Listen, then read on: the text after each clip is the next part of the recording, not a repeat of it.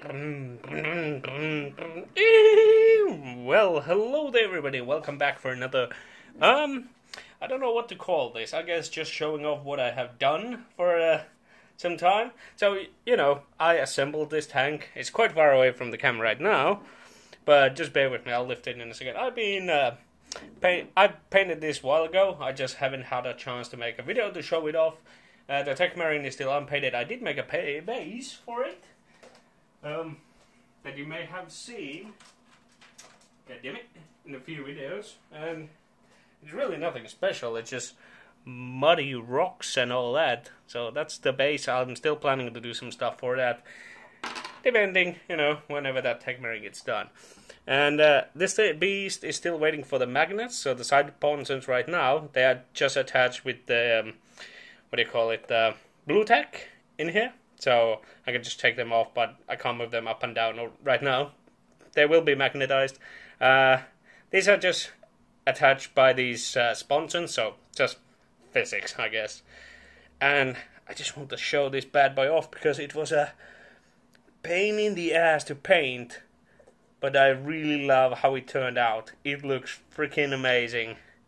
So I really wanted to show this off. And let's take the turret off for real quick. And I kind of went overboard with this, but I even drilled these bits. You can't see, but they are all drilled all the way through from the top and so on. All the let's see, the bolters and the side sponsons, everything's drilled out as it should be. And I even mudded the bottom, like that's what I like. I think I went a bit overboard, but I sort of like it because, Iron Warriors is all muddy business. But I've been working on something else too that I showed some pictures of. So let's leave that over there, and that is some terrain. Because I've been kind of sick, but I didn't want to choose just any terrain. Like I wanted some terrain for the miniatures, but I didn't want just any. So I figured, you know what? I kind of want to mix out like this homebrew thing. That the buildings that I have are from the Interstellar Marines, and it's just one world of many that are coming under the compliance, underneath the hammer of the Olympia, aka the Iron Warriors. So I made this one building from a wargame map called Resort as my test piece, and I just kind of went over the board with it, and now it's fully complete. I have shown some pictures and all that. This was just a test piece, and here's the poster that I showed off. That's been ripped and taken away by the wind, and there is some blood splatter there.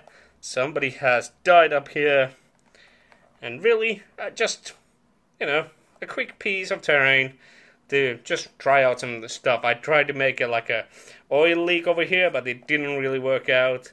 And there's some more blood splatter, and somebody just fell down slowly against the wall and bled. Maybe went inside and all that. So that's I've posted a few on the last video about the Interstellar Marines War Games thing, just showing me starting to paint this, and now what I call done. But there's something else that I've been doing today too, and let us say it's still sort of the same, the Interstellar Marines thing. And I showed some teaser pictures on my Facebook, and bam, here it is. Now it's in proper scale, whereas the other one was in proper scale too, but it wasn't the height-wise. This, I'm gonna have to lift the cam here. This monolith here, as you can see, just compared to the size of the tank, is in proper scale in every way. And for now, I have just stopped building it here. Let me just make it easier to carry this thing. So, yeah. I decided to try some destruction with this building. So as you can see, the roof has fell off, and there's some the bars, I forgot their name, but they reinforced the building. And not only that, I made it so you can lift the roof. It doesn't have any interior right now, but I will add some stuff into the bottom. But now the roof can be lifted for whatever purposes. You can see some of those drafts at the bottom that were indicating where the roof would be and all that jazz. So this is what I did, and well, looking at, like, I had the initial plan that I wanted to make the various wargame maps as a actual board, a 1-to-1 size, but in a 28mm scale. But let's just say, looking at the size of this building, and you can see my table isn't exactly as small, or it looks small because of this freaking behemoth. But what should I say? It's not gonna happen.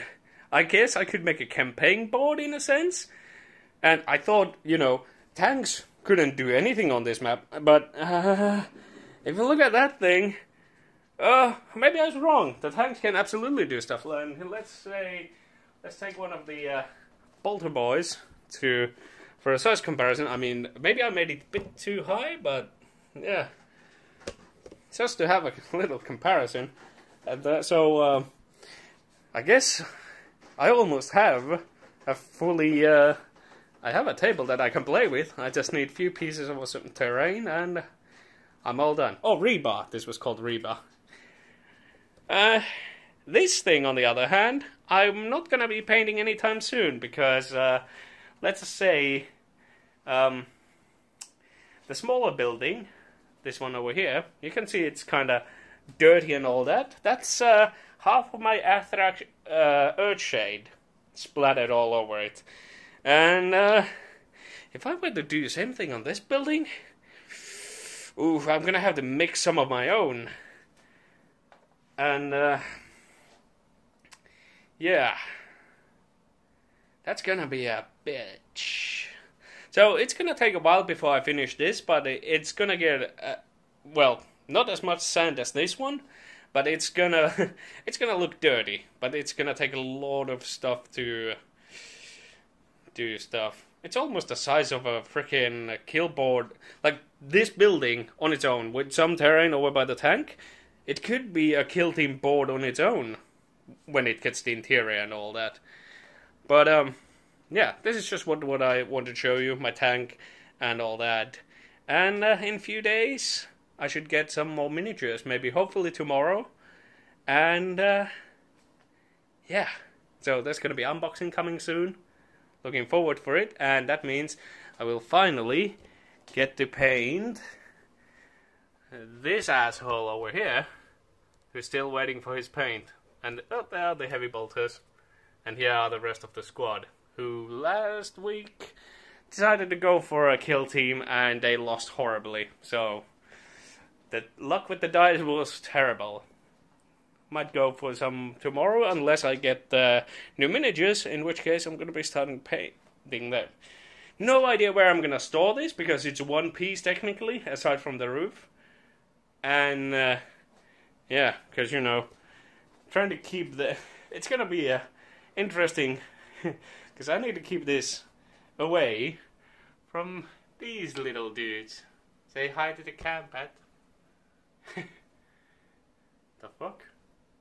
And that will be all for today. So I hope you guys enjoyed whatever video this is. Oh, and here's a time lapse of me actually doing this beast. So, yeah, enjoy.